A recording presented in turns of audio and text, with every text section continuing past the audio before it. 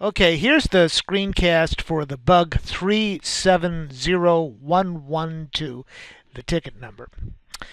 And I think it will show up if I first of all indicate to you that I received this message from a student in one of the classes I'm teaching, which arrived at 12:04 p.m.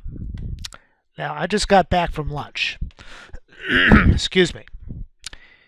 And first of all, I'm going to refresh my page. In fact, I'm going to close this out altogether. I came into the course, and of course, it's now 1:22 in the afternoon, and there's no incoming message in the inbox. All right, so let me click the inbox and show you what happens.